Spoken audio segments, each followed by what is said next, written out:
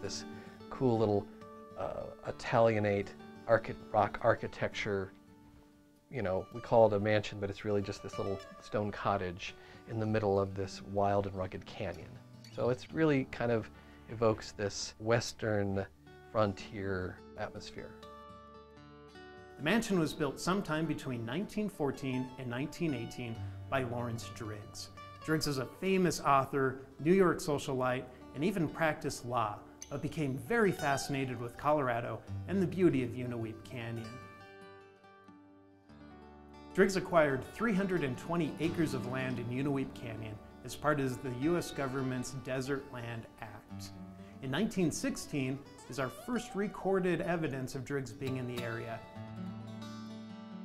The structure is not only historically significant, but architecturally significant as well. The local stonemason family, headed by Nunzio Grazzo, constructed the stonework, and it is extremely beautiful and well crafted. Nobody's exactly sure how long the Driggs family lived in their mansion. Some accounts say it was only a couple years, some say decades. And why exactly they left also remains a subject of mystery and local lore. Driggs sold the property in 1923, and in the last several decades it's passed through a number of different hands and different families.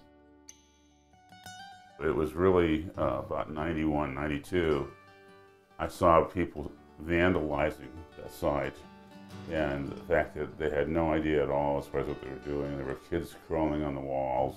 There were people, stealing blocks. I started realizing that it wasn't going to stay around for very long. That it was really, in danger of those walls falling over, and something needed to be done to stabilize it. It's been in disrepair for many decades, and in 2005 there was what we call a historic structure assessment of the site, where archaeologists and architectural historians looked at it to see what needed to be done to stabilize it so that it could be preserved. We did the stabilization assessment in the fall of 2005 on the Driggs stone house.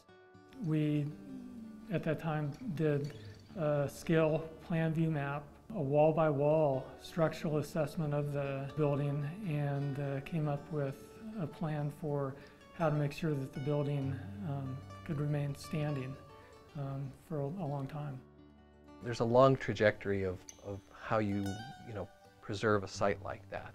So they first did the assessment, and then they listed it on the state register, and then a few years later they've come in for the grant to do the stabilization work, and then they did that stabilization work in October of 2012.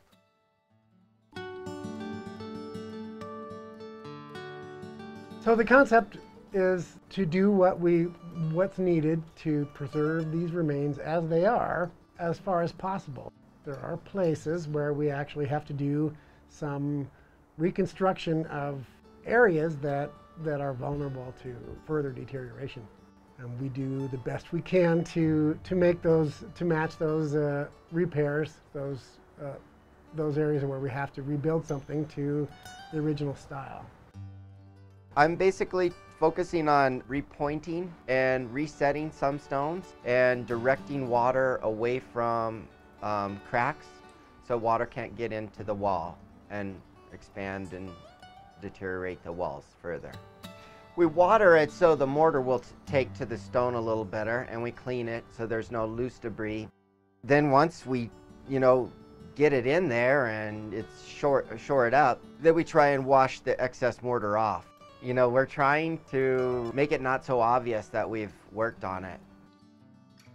I guess the main thing with capping the walls up there is keeping the loose stones from falling, and also getting the water to drain off the sides of the wall rather than going into the wall, because stonework, when ice will make things get loose, so you really want to keep water outside of the wall. But we don't want to make it look like there's a big concrete cap on the top, so it's just kind of figuring out where the water's running and putting down new mortar to give it a place to go and away from the wall. It is fun to think about the